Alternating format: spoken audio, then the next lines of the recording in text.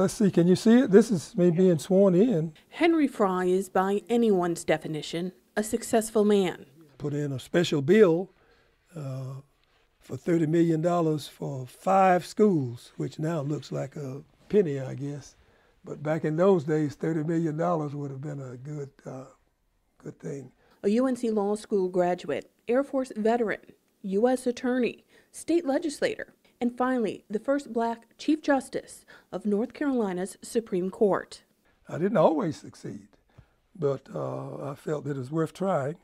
And at that time, frankly, it was a lot of segregation purely based on race. Shirley and I had been dating, and I said, what about pitting me? And of course, she accepted graciously. And that sort of cemented our relationship. 88-year-old Fry's eyes light up when he speaks about his bride of 64 years. Well, the big thing that day was I was on my way to Greensboro to get married to the lady who is still my wife. But it was on his wedding day that he faced one of the dark moments in our nation's history.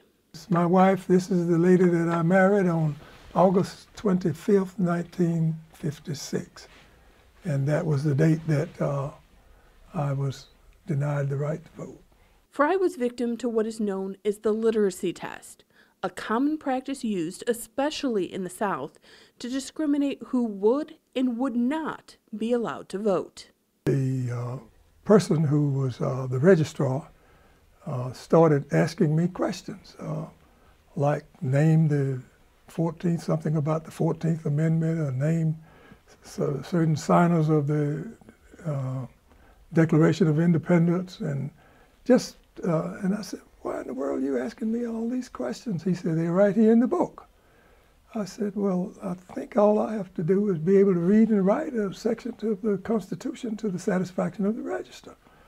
He said, these are right here in the book, and he reached on his desk and pulled out a book.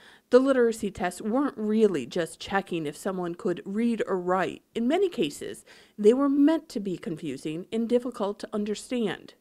Books like this one from the early 1900s were put together in an effort to help black men study for literacy tests.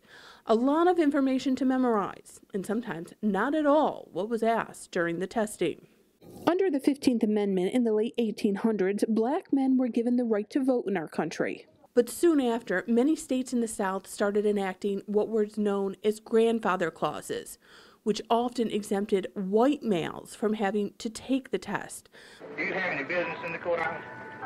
The only business we had was to come by to the Board of Registers to register. But aimed at stopping former slaves and their families from registering. This march will not continue.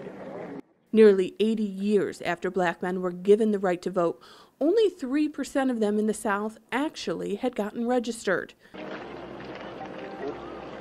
Scenes like the one that played out in 1965 on Bloody Sunday in Alabama became synonymous with the fight for the ability of black men to vote. It was a Jim Crow law to keep certain people from voting, and now we need to repeal that to be appropriate. It may surprise you to find out that if you flip through North Carolina's Constitution, the requirement for literacy tests is still there, saying you must be able to read and write to be able to vote. Because people believe you ought to be informed as a voter, you ought to be able to read and write, and that's not what that literacy test was about to begin with.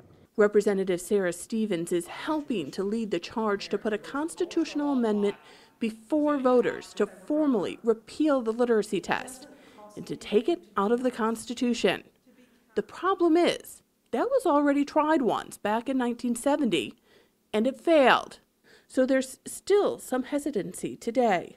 Why put it out there and embarrass ourselves again with having it fail just because people don't understand it? I certainly think it ought to be out of the Constitution. The question is whether or not we can successfully get there this time. Phil Berger leads the state Senate. That chamber is often more conservative about the number of constitutional amendments it believes should be considered. He points out that through the Voting Rights Act of 1965 and a Supreme Court decision, the literacy test is already defunct, but says even with some confusion by the general public, he understands why many folks want the language gone. He has tried this before and failed. Talk to the average person in North Carolina and ask them, they probably would say, well, yeah, that makes sense. The problem is, in the past, that language has been used in ways that have prevented folks who actually could read to actually be able to vote. And that history is something that, that we need to make sure that we don't find a way to replicate. Could you read and write? It was a simple test, but it was used to discriminate.